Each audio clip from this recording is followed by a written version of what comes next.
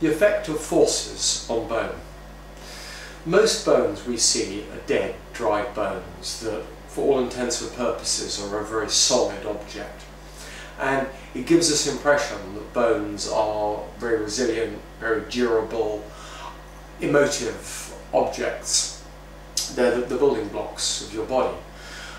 If bones were to move from simple, high, short duration forces, every time you ate a tough steak your teeth would move, which they clearly didn't do, or every time you lifted a heavy weight, let's say weightlifters, they would get shorter, which again they clearly don't.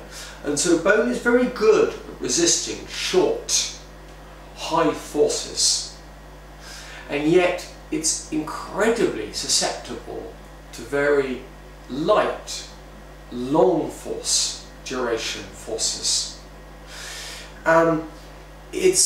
It often surprises people just how susceptible bone is because of this thought of it being this strong and mutile substance.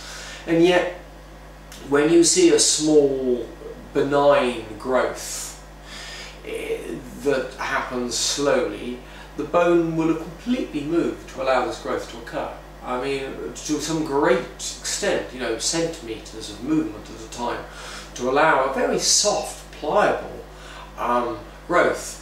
Frequently when you look inside the cavernum, inside the skull of a dried specimen, you'll see where blood vessels, and very fine little vessels, will have left a deep groove on this tough cortical bone that's there to protect the skull and the brain.